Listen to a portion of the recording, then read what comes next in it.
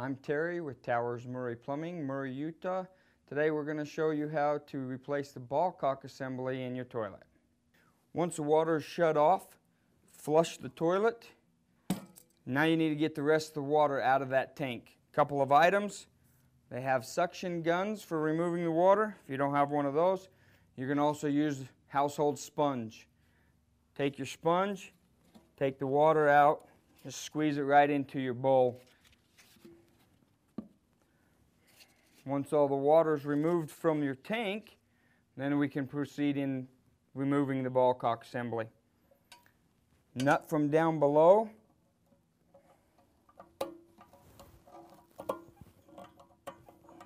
Sometimes they're made of brass, sometimes plastic.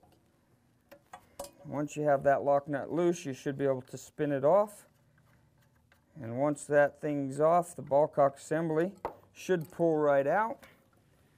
You can take it down to the store, match it up. And again, I'm Terry with Towers Murray Plumbing, Murray, Utah.